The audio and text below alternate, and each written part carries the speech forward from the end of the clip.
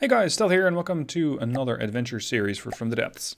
In this one, as you might have gathered from the title, I am building a submarine. Why a submarine? Well, because submarines are awesome. You can get all sorts of nice weapon systems on them. They benefit a lot from torpedoes. And depending on how lucky / unlucky you get, you can actually get pretty survivable craft. And again, you need to get lucky, but if you do, then you can get underwater and make yourself very, very difficult to hit before anything shows up. Ideally. Now I'm going to set up an eco max here just to quickly start harvesting resources, because once you have an engine power, this is going to go substantially faster. And I'm going to start building out my first bit on the sub. First thing you're going to see is a box. The reason for that is that the submarine just needs a bit of buoyancy. As ironic as that sounds, because for now I want to stay on the surface. Crap. That was bound to happen, wasn't it? I need a bit of buoyancy to ensure that I can start harvesting these resources. Time is very, very precious. Especially early on in adventure mode. Because it's not quite an inverse difficulty curve in the sense that it gets easier the longer you play. But once you get past this first hitch, it does become easier. Come on, I just need enough resources to build an airtight box. That's the key here. Oh, crap. Stay on the surface.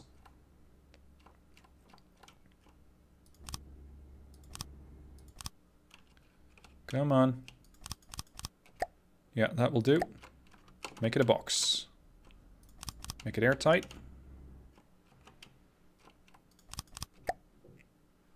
Water, air pump. I know it's not airtight yet, but now I can still reasonably see it. Oh, never mind. We have... Is it working? Yeah, it is not breached. Really? It looks fairly breached to me. But okay, if you're saying it's not breached, it's not breached. I'm not going to argue with the game. Right. I'm going to expand this. This is going to be an area that's going to be easily floodable. I can, of course, also flood my control room, and I will, because the robot, the controller, or the player-controlled character, if you will, doesn't need any air. Which makes your life infinitely easier. These are 20 each. Okay, 1, 2, 3. I need a few more. Just trying to build out the general structure of the sub for now. And also trying to get a few more compartments so that I can start pumping air into them. And get more buoyancy. Because of course metal is fairly heavy.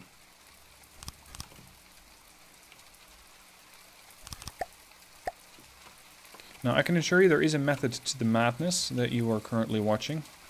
And all shall be revealed.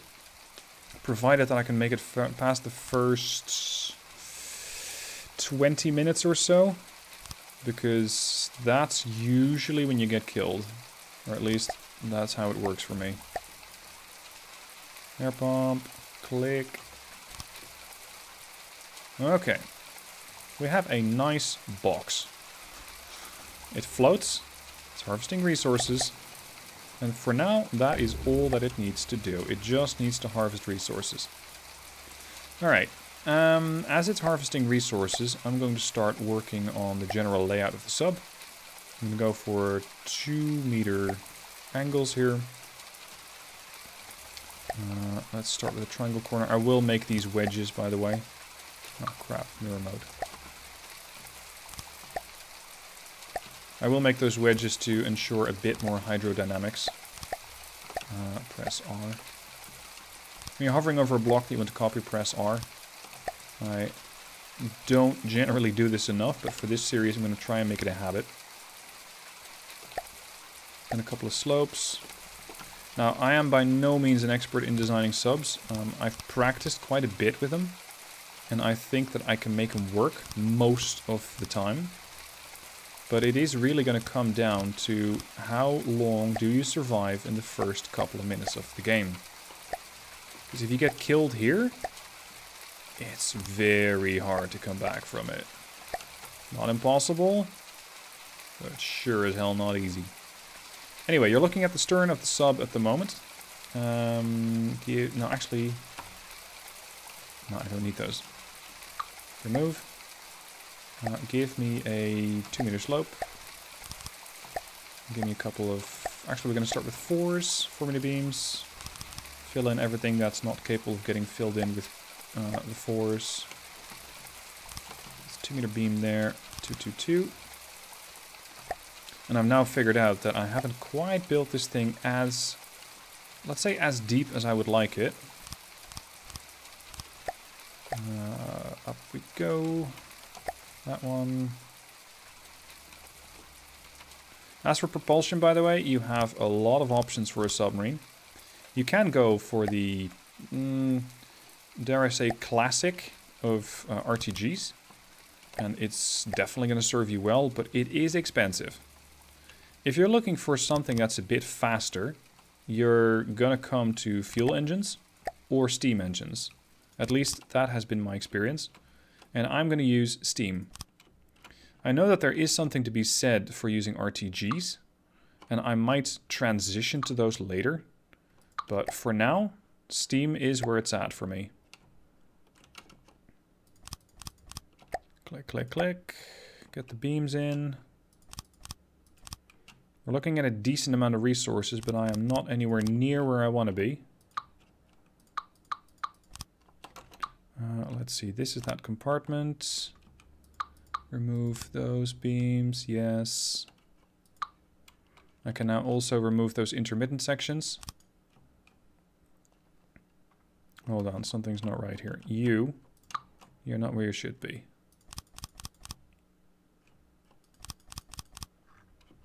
Alright. Means that I can cut out some of these intermittent things that I use to create buoyancy. I might come to regret that for now, as I won't have any buoyancy. Meaning I don't gather any resources. So if I close these things back up, hopefully I'll get buoyancy. Come on. Float, will ya? Get back up to the surface. We are burning daylight here. And I wish I was kidding, but this is a critical time to gather resources. Come on! Unless I'm mistaken, nothing is leaking here. I might be mistaken. Give me a wooden beam. Just a simple 4-meter wooden beam. We're gonna manually just pull these things out of the water. Here we go. Resource gatherer. Quickly now. There. We need those resources. And we need them quickly. Click, click, click. Get rid of those. We are listing over. Give me a lead keel. Center of mass is all over the place, probably. That's causing all sorts of problems. Am I leaking anywhere? Not to my knowledge. And I'm gathering resources. Perfect. How much? There's another 5,500 in here. Okay. Now the good news is, the submarine is already submerged. The bad news is I have no way to control it. So that's something that we need to start working on. Control over the submarine. Because without that, well, you just have a floating coffin. Not even that, actually, because I'm not even inside said coffin. So that's the stern. Let's go for steam. So, I'm going to need a steam engine. I'm going to use a steam controller. This is not a tutorial on how to use these things, by the way. Let me put that up front. What I'm going to do is build a small turbine. So I'm going to use a turbine steam connection. And then a small mid-section Oh crap, that's the pipe connection over there. Midsection. Generator section, and then a turbine. There we go, it's generating power now. And yes, this does come at the expense of some resources. It's not great, it's not ideal, but for now it works. Where is that battery? Here. And that means that this electric engine is working. Excellent. Okay, that also means that I can tear off this petrol engine, which I wouldn't be surprised if it already drowned. There you go. Speaking of, I think something's not right. Because I should be floating on the surface, but I'm not. Did I remove an air pump accidentally? Water, air pump. Yes, I did. And now I'm once again going upside down. Alright, we're gonna have to add a keel. Normally, I don't have to do it this early on, but for now, fine. Yeah, go on, keep turning. Right the ship. Go on. Sooner is better. Gather resources. Yep, there we go. Perfect. Alright, so the stern needs a propulsion section. In order to do that, steam engine, small crank engine. This thing transfers electrical power into actual output. Yeah, that space already occupied. Give me a 2-meter sealed shaft that way. Please. Oh crap, it's too close. It's because of the electrical motor. Okay, resources. Sorry, electrical engine. Here. Steam. Small crank. Now this is definitely just the first version of this sub. There will be a lot more to it. But for now, I just need to ensure that I have a couple of things. I need to have survivability. I need to have the capability to run away from things. And I need to make sure that I can control this thing. Those are the key things. I don't even, strictly speaking, need the capability to kill stuff. And I know that sounds ironic, because this is survival mode. But, hold on. What do you mean not connected to a steam engine? Oh. I know it's ironic, but I can survive off of the scraps of other craft, if need be. Let's see, that's the command section, which has a whole bunch of beams that I don't strictly need. I suppose these were 2-meter beams, they now need to be 3s. Click, click. Done. Give me a seat here.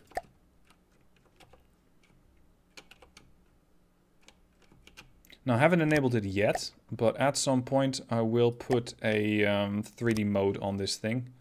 I'm not going to use any control modes or screens or stuff like that, because for YouTube purposes, it's just not ideal. It's more interesting, at least from my perspective, to actually be able to look at stuff. Alright, I can now house 11,000 materials. Now to quickly, very, very, very quickly throw together the bow. Because we're already 14 minutes in, and the baddies generally don't wait for my craft to finish, if there is such a thing.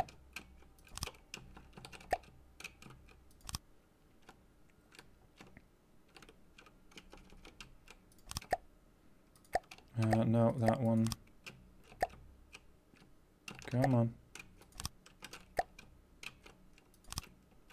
Copy this one, paste that in. Yeah, this will have to do for now. I'm getting really worried that something's going to spawn right on top of me and murder me. Which would be an interesting but fairly sad way to start and end an adventure series. Off you go. Beams here. Beams there.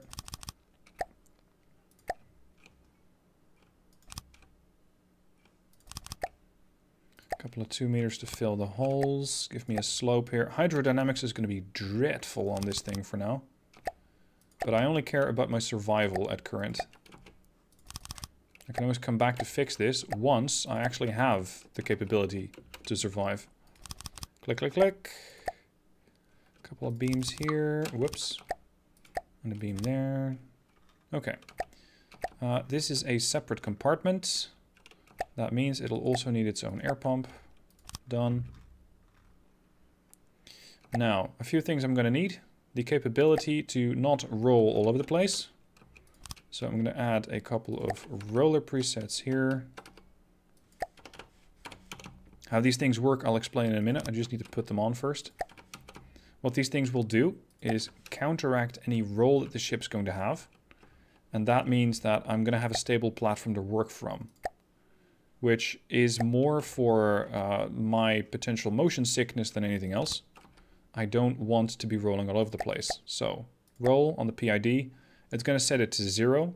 It's going to counteract any roll that we might have. And you can already see these props very, very, very slowly turning.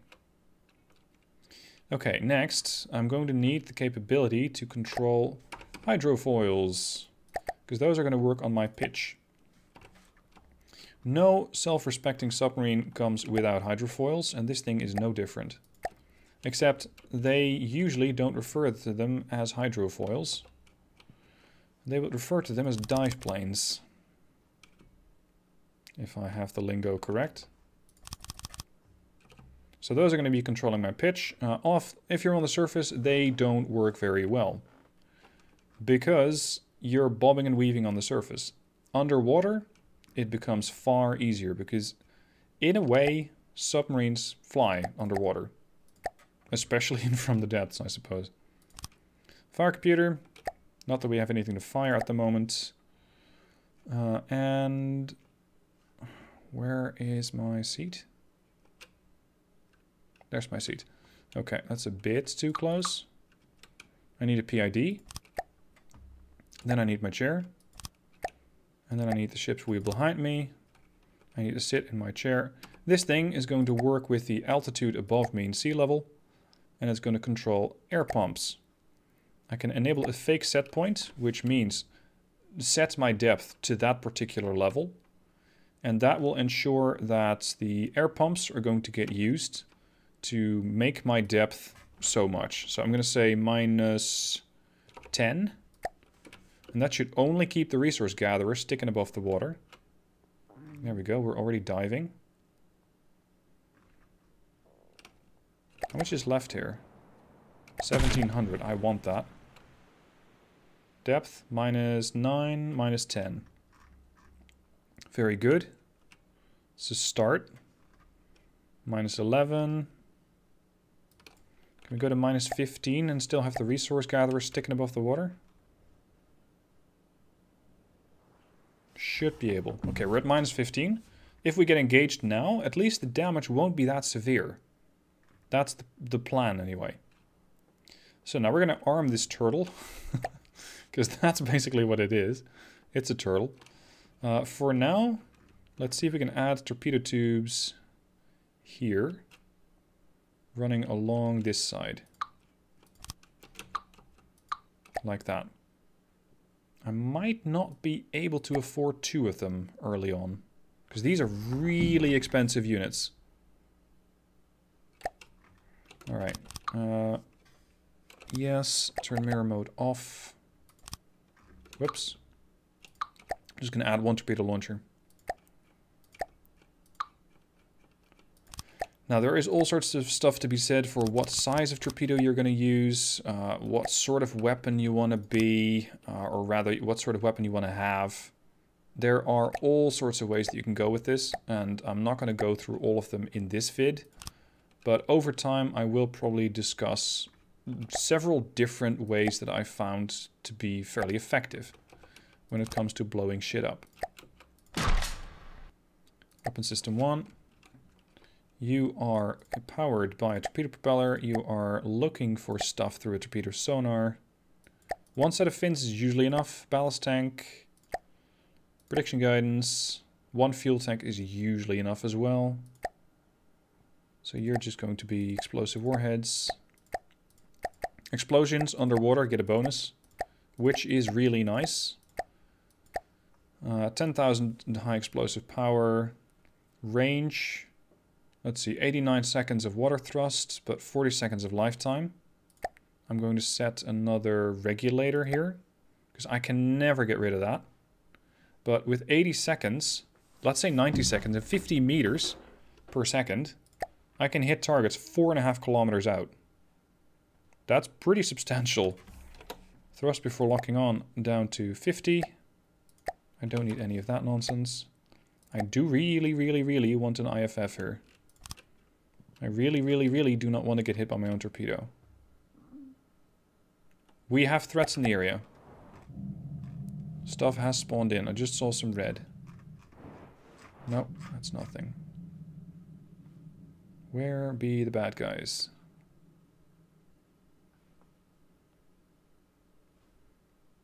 Let me check. Where are you guys at? Here. Shuriken. 6,500 materials. This one, a Telemachus for 27,000. Be nice if something could happen to that thing. How survivable is that? Oh, that's one of those moving fortresses, isn't it? Yeah. Okay. For that purpose, I think a high explosive torpedo is not worth it. Where's my torpedo launcher? Here. For that, I'm probably going to have to be a bit more electrified. We're going to go with a high explosive, or with an EMP charge. 6,500. Not great. Not terrible. Weapon away. Target, Shuriken. Range 3,500 meters. Let's hope that this thing can inflict some damage and get me some more resources. Speaking of resources, my sector's clear. So I can just remove this whole pole. And I can start moving. But there is one more thing that I would very much like aboard my craft. And that is the Heartstone. So that thing has to get removed. It's going to sit over there. Alright. We're going to start building up a little bit of speed. One thing I haven't built yet is a rudder. Maybe a worthwhile investment on a watercraft. 2 like that, and 2 like that. Depth's -17. We are rolling quite a bit. I think that those roll counters are a bit too happy. Okay. I don't mind them being too happy, but I'm going to tune them down a little bit. And for that, we're going to go into the... Where are you at? Roll. Set the gain to 0.05. That way it's not going to respond as heavily. Yeah, we did 5,700 in... or 5,600 in EMP damage. And we brain fried the AI of the Telemachus.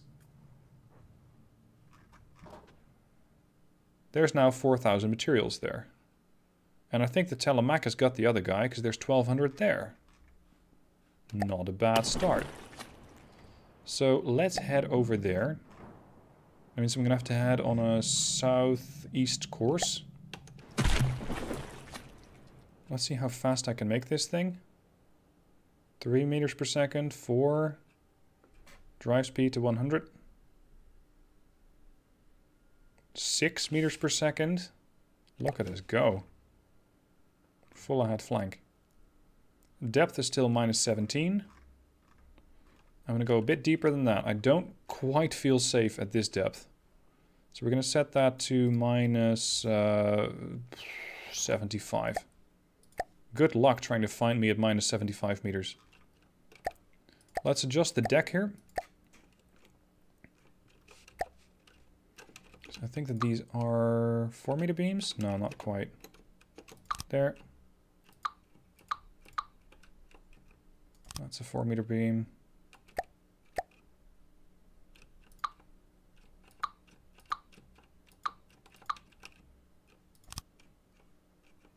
Oh crap, I built it not quite as I'd hoped, but decent enough. Depth, minus 58.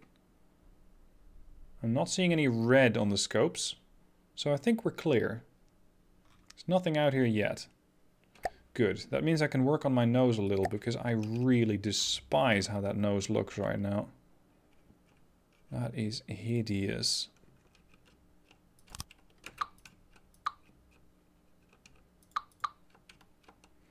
Because we can do so much better than that.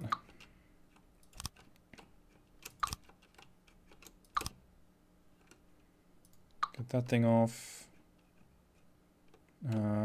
These things again. I am expecting a lot of makeovers for this craft. There are so many things that are going to get changed throughout its lifetime.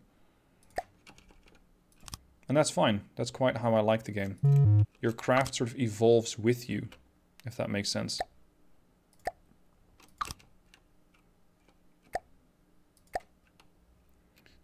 2 meter slope there, slope here. This can just be a regular 2 meter beam.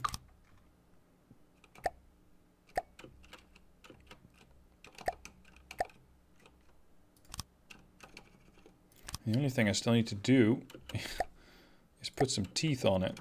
And I don't mean torpedoes necessarily, although that would be nice, but like an actual drawing of teeth. Like a shark's beak coming at you. Alright, slope. I think our hydrodynamics are marginally improved at this point. I'm doing 4 meters per second. She's going to get to where she needs to go, but she's not going to be fast doing it.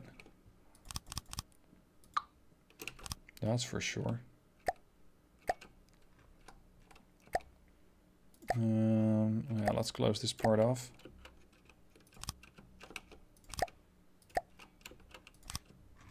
Alright, that's a little better. I also want to have that second torpedo launcher installed. Oh crap, we're heading the wrong way. I'm going north. Right?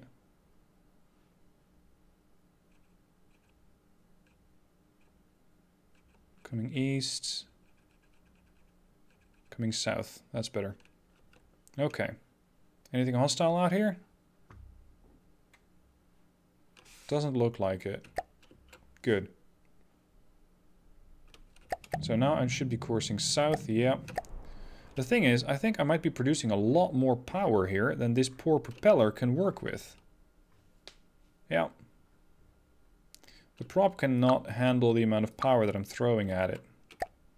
So I'm going to upgrade to a different prop. Because the one that I have right now is this one. I can go to a 3 meter one, which can handle a lot more thrust.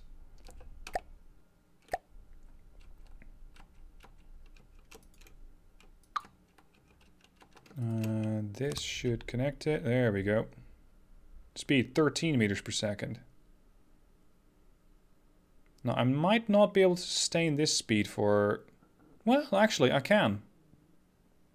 For extended periods of time, I might be able to. This small crank motor, though, is giving it all she has, I think.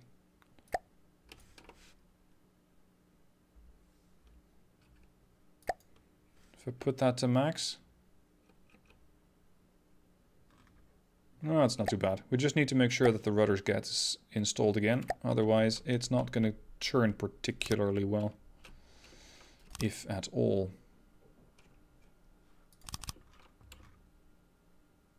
Okay, depth, 77 meters. Drive, 10 meters per second. And batteries, okay. We're using a tiny amount of steam to keep the batteries powered up. And yeah, this should be fine. Are we getting anywhere near those resources? Yeah, somewhat. But hey, there's another 5k there, combined. I want that. And I'm going to get that off screen. and ensure that I have the resources to build the next part of the episode. And that's going to be the next episode. So, thank you for watching. I hope you enjoyed, and I'll catch you soon for the next part of this new Submarine adventure series. Don't forget to subscribe so you're going to catch the next one. See you then.